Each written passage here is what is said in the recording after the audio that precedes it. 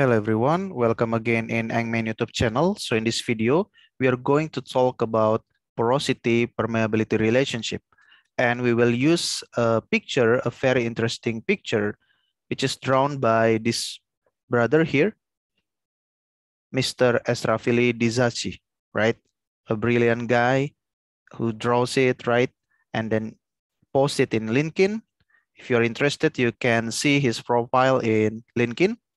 And we will use this picture to talk a little bit about the permeability and porosity relationship.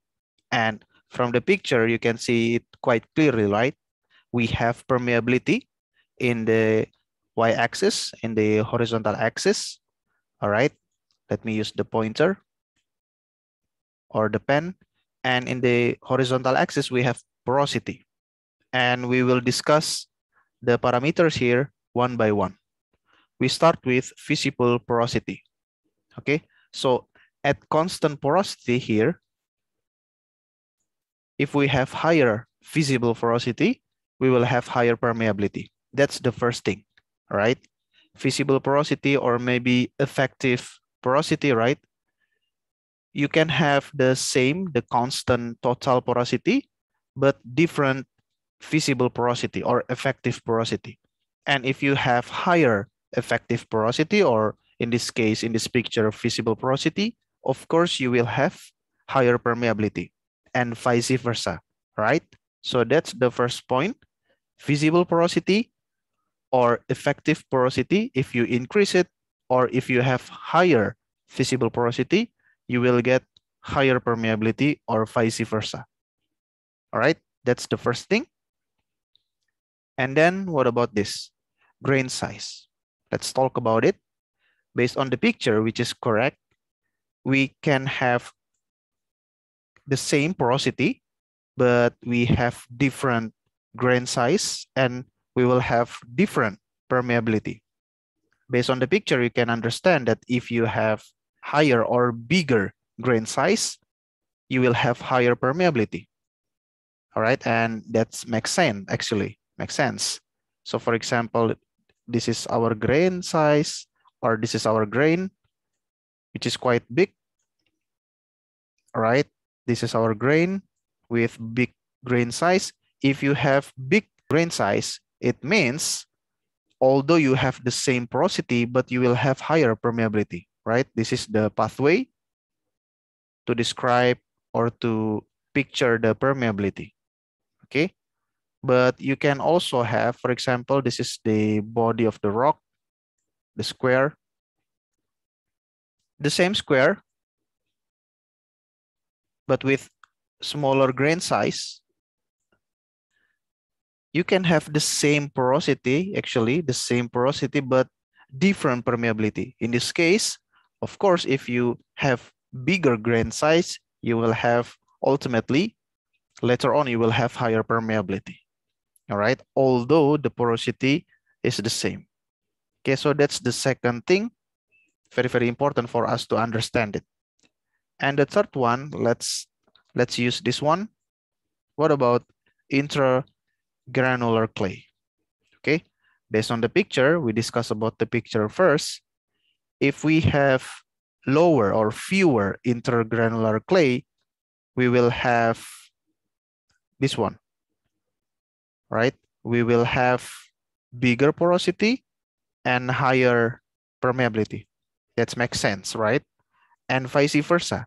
If we have more intragranular clay, you will have smaller porosity and also smaller permeability, right? Because clay will be dispersed. Maybe it exists in the dispersed form in the rock matrix or in the rock. And of course, it will take some space and it can block some pathways so that you will have smaller porosity and smaller permeability. Okay.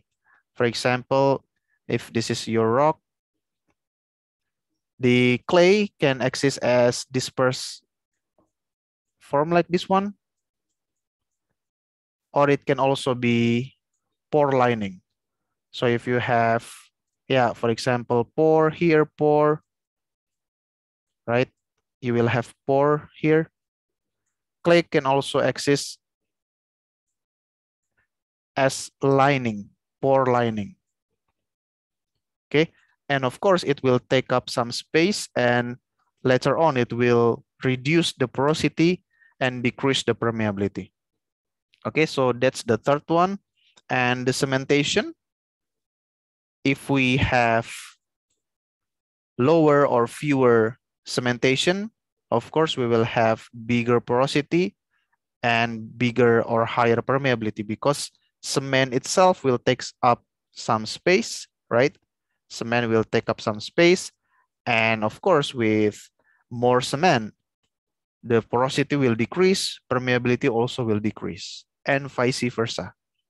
All right, if you have more cement will be there in your pores, right? So that the porosity will decrease, permeability will also decrease, and you have fewer cement, right? If you have less cement, then the porosity and permeability will increase. And this is also important, the sorting. So usually you will have grain size issue and sorting issue at the same time. Of course, we want better sorting. In this case, better or good sorting means we have almost regular or uniform size. Okay, so if you have big size, we prefer having all the grains are at the same size, like this one. Okay, you just want them to be there. You don't want any smaller grain filling this space there, right? Because it will reduce significantly the porosity and also the permeability. Okay, so if we have the condition like this one, you have big size of grain and also small grain, right? It will take up the porosity, it will decrease the permeability, right? So we call this bad sorting. But if we have good sorting, all big size uniformly, that's better compared to having big and small at the same time.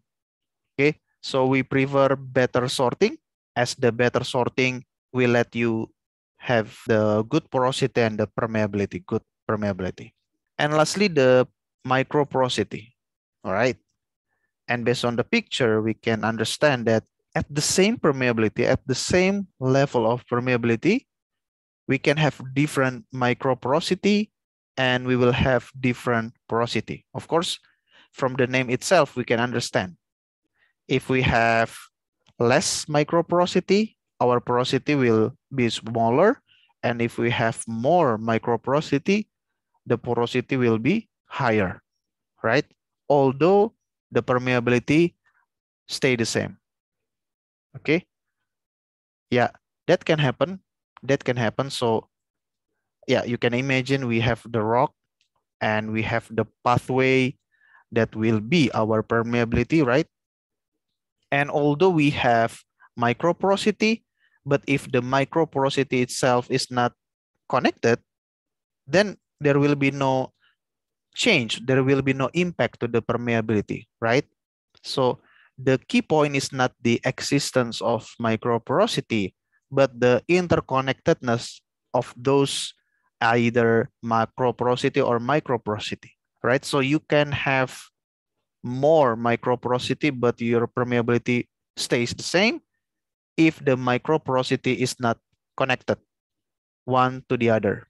But of course, this arrow can turn to be that way if your microporosity is connected and thereby increasing your permeability.